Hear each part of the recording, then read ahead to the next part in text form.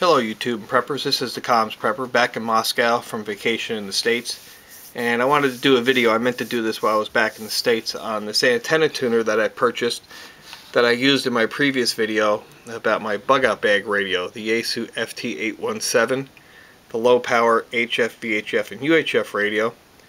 And the way I got those antennas to work in that video is I had to use this antenna tuner, and this is an MFJ 971.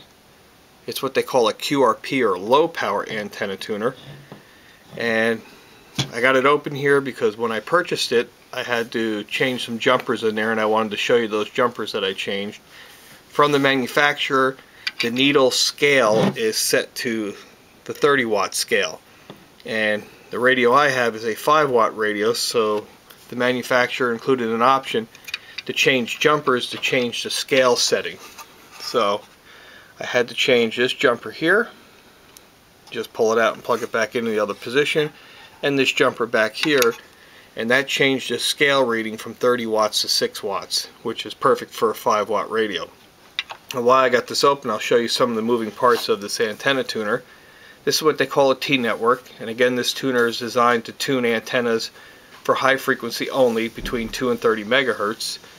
And you have 3 knobs on the front. A capacitor adjustment for the transmitter, an inductance switch, and then a capacitor knob for the antenna side of your transmission line system. So this inductor is a stepping switch, and what this switch does here is it rotates back here and selects these different taps on the coil, and that allows you to add or subtract inductance to your antenna system.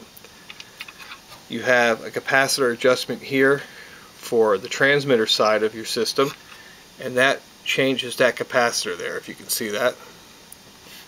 And then on the antenna side you have another capacitor, and that changes that capacitor so you can add and subtract capacitance to your antenna system. On the back side it's fairly simple. You have an SO239 connector that goes to your transmitter. There's a DC port if you want to connect 12 volts so that run the meter on the lamp. You have the antenna port, another SO239 connector.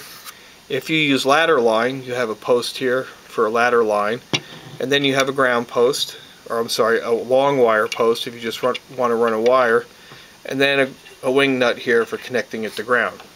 So anyway, just a short video on this tuner. It's worked out real well at the retreat location in West Virginia, and if you're looking at acquiring a low power QRP HF radio for your communications plan, this is not a bad tuner. It's a good size, it's well built, and it seems to do the job.